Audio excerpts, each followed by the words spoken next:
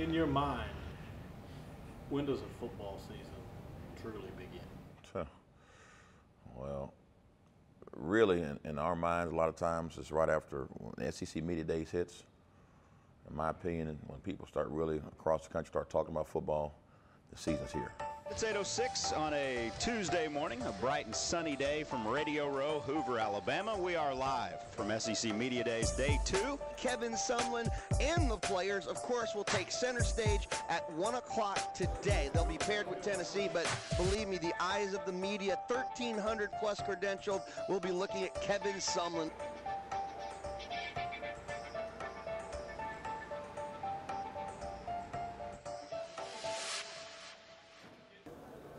Straight across. Got the whole crew. You have to really have a feel for what a guy can handle, and you really don't have that feel until you get in an environment. This is Texas A&M head coach Kevin Sumlin, and you're listening to the SEC Radio Network. Perfect. One take. One take, Charlie. Just like that. Football season starts then, but certainly now when you put that schedule up and you see it every day and we get closer and closer, obviously the real season starts here real quickly.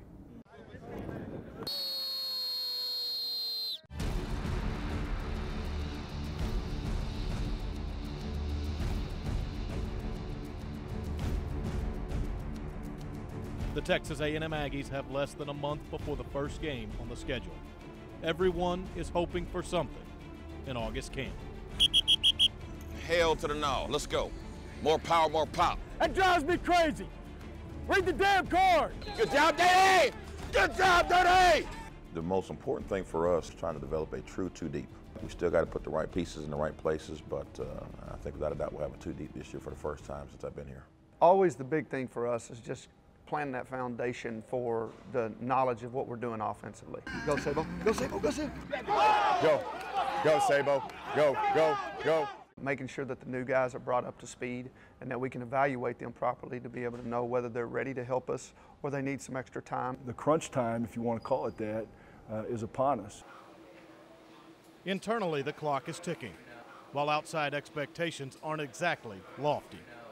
It's going to be tough. I mean, he was everything to the offense. Now, obviously, it's not just losing Johnny, though. You lost a real go-to guy with Mike Evans. What I'd be concerned about if I was an Aggie fan is what are we going to do about the defense, because the defense was not very good last year. To be honest with you, people think that we probably got the worst group in the SEC, and I know it doesn't sit well with me. I don't think it sits well with the guys in our room, but until we go out and change that perception, that's who we are. My expectations are always the same. I tell guys all the time, we're trying to be the best defense in the league. And to do that, you have to have the best players up front. And to do that, you have to have great competition in each position. So we're always striving to be the best, regardless what the outside world thinks or talks about or who's here, who's not there. I mean, those are things we can't control. There's all kinds of people talking, you know, and whether it's national media, local media, whatever that is, you know. We've done some things, but we haven't done everything we wanted to do, and so from an expectation standpoint outside, it might be able to, you know, generate a little bit of fire, but we've got expectations in this program that we hold people accountable to, and I think our guys understand that.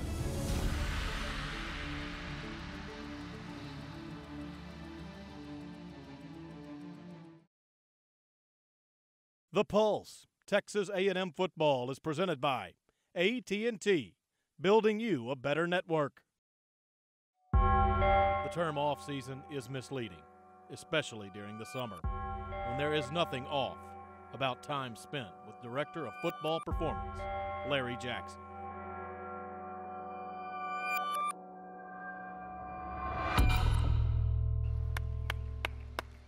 That's it, here we go. Let's crank. Set. Dig, dig, dig, dig, dig, dig, dig. That's it. That's the way to work. I often make jokes with them that, you know, you're going to hate me from January to August, but you're going to love me from September back through January. And, you know, if they all like me too much, then that means that I'm too easy on them. Get your hip game right. If this don't do it, nothing going to get you right. All right. That's it. There you go, Mal. Just getting on it, baby. You know, he makes sure we're in shape, and everything we do workout-wise, he explains that this is gonna help you for football. You know, we can see that. We go out there, we work, and he expects us to work as hard as anybody in the country. That's what he expects. So, I mean, if you go out there and you lag around, he's going to call you out. Whenever they're excited to start practicing and, you know, and kind of get back under that deal, it lets me know that, you know, they don't want to continue to do my workouts. They'd rather be out here practicing and banging heads than going through these workouts.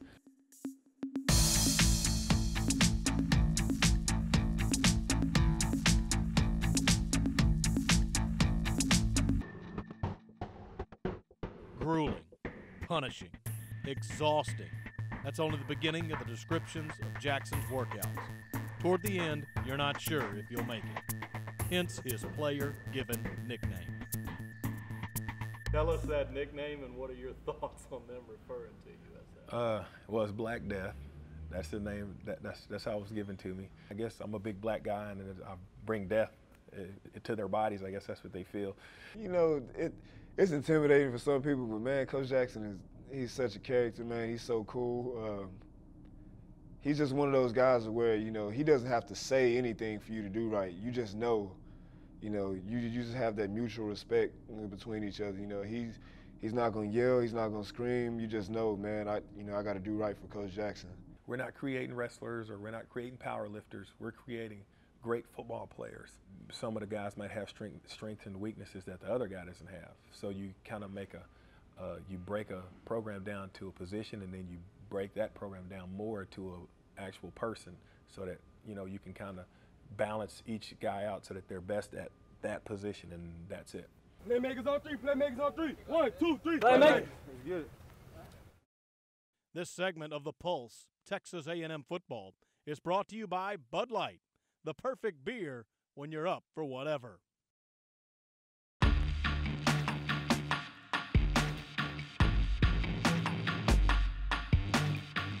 Competition is at the core of the Aggie program. Relishing it is nearly a requirement. Relenting against it means you'll likely concede playing time. You got to be bent, be underneath the shoulder pads, stay bent. Helmet under the chin, working all the fundamentals right now. Right now. Hey, so, get to the ball! Get to the ball! There's not a great football team without competition. It makes all the difference in the world. The one thing I believe in is the best is going to play. I don't have any problem changing that depth chart, you know, daily if we need to keep guys motivated and pushing themselves hard in practice. Some of you guys go 1s and 2s, some of you guys go 2s and 1s, and so forth. So be ready for that. Same thing in half line. We'll make a few changes there. Let some younger guys get some work against the first team O-line, okay? See your damn, check your O and see what you're made of. Think you guys ready for the challenge, right? Sir. All right, here we go. Let's get ready for fast start. Let's start fast. Here we go. Break it down. I think we've got some young guys that have come in here and competed and have pushed some of the older guys and have earned their right to get on the field, and that's going to make us a better team. Let's move around from station to station, game. Let's bust some heads. Hey, hard work on three. 1, 2, 3. Hard work. Like that. Yeah. Yeah. Here you go. No subs early. No subs early. No subs. Yeah, Malcolm. Go, Malcolm. Go, Malcolm. That baby. Yeah. It's a spot, man, and it's like a job, and that competition, you know, it makes us play so much better because, you know, you see these young guys getting better, and then you're an older guy, you're like, man, he could take my spot. Not everyone is competing against someone, but they are competing against something every day. I want to be the best left tackle in the nation. It starts now. If I want to be the best, I got to prepare to be the best, and that starts in the weight room, outside, in the film room. Teams across the country are doing the same thing. That gets us going, that gets us motivated every day. And it's so rewarding once you win the games and you see all of it getting put together. I mean, it's great to go out there as a family and just win games.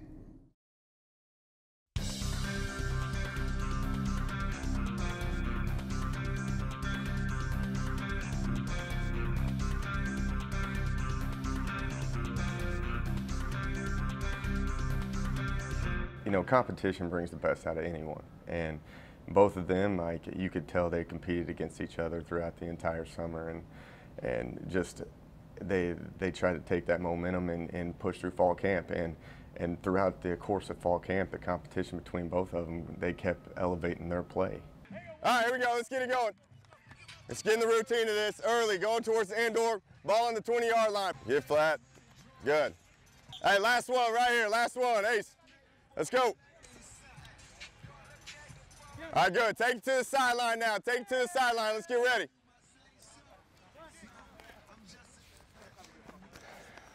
All right, Mike. Let's have a good day, all right? Human nature, they both want that job. And, you know, they're both, you know, deep down, I think that they try to distance themselves between each other so they can go out there and compete and try to win the job. But I thought they've handled it pretty good, both of them. They celebrate when the other person does something good, and they laugh and joke with each other, and I think they even hang out together off the field. So, you know, I've been pretty fortunate with that scenario and that situation with these two guys. You guys got to dictate the tempo of this offense, all right? Got you. Hey, give me ace, give me ace, ace, ace, ace, ace, ace, ace, ace. Like that, yeah. Go, Summer. That's a great drive right there. Great job, Trey. Good job. Nice job, baby. Good job. That rub's dirty, dog. I like it. Good job. Hey, great check right there.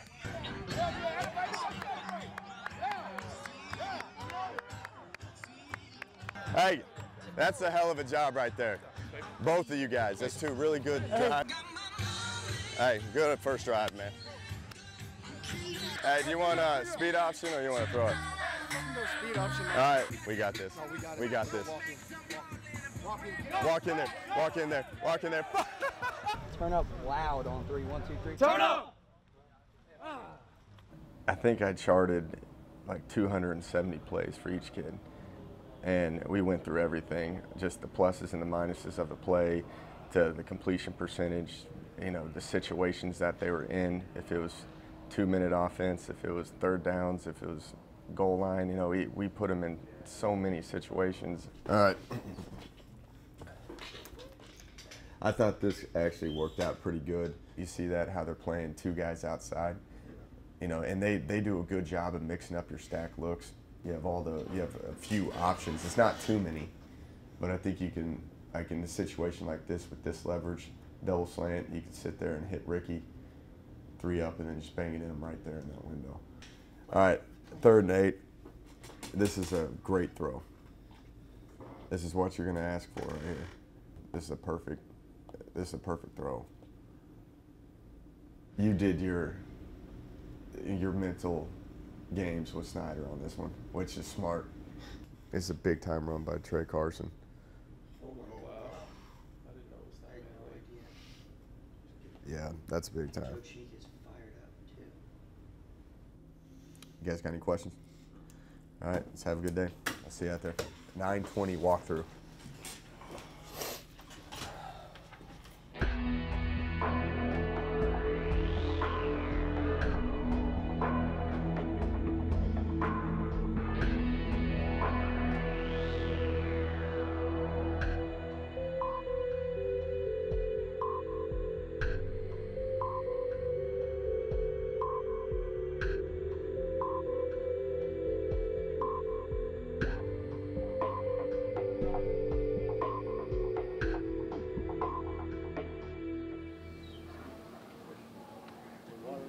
No, I'm good.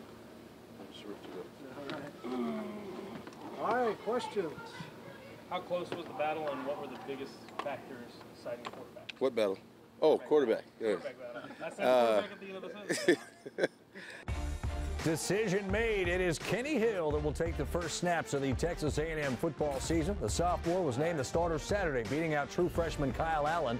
Head coach Kevin Sumlin said Hill got the nod from he and offensive coordinator Jake Spavital because of, quote, body of work and a feel you have. This is college football at the highest level, and you know the best players are going to play. And right now, Kenny's playing the best for us, and we believe that he's going to put us in the best position to succeed. So we got to ride with Kenny, but you know I feel very comfortable if things don't go as planned that Kyle can step in and get the job done. You know, we've got a lot of competition across the board. I know the depth chart was released earlier this morning. You guys know me. That's an ongoing fluid situation. So you can ask all the questions you want about what looks on paper. I would wait to see who runs out there in Columbia.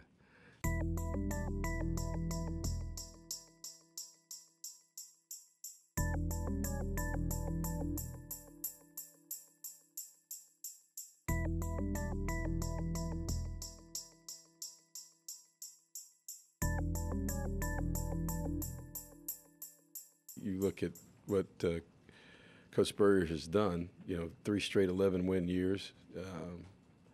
You go look back through that, he was close to those numbers, 8, 9, 10 wins earlier with different quarterbacks. And so, I think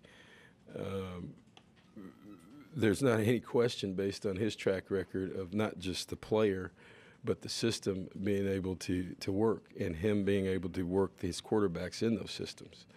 And offensively, I don't look for them to drop off at all.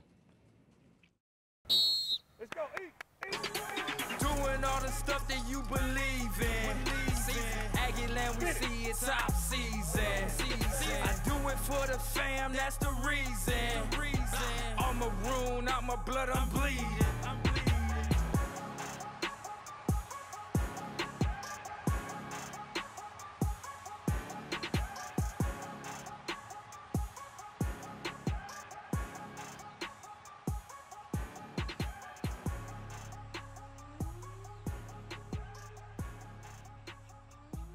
I need to have Sam Miller, Connor McQueen, and Justin Bass see Gary Reynolds right after this meeting because you are now officially on scholarship.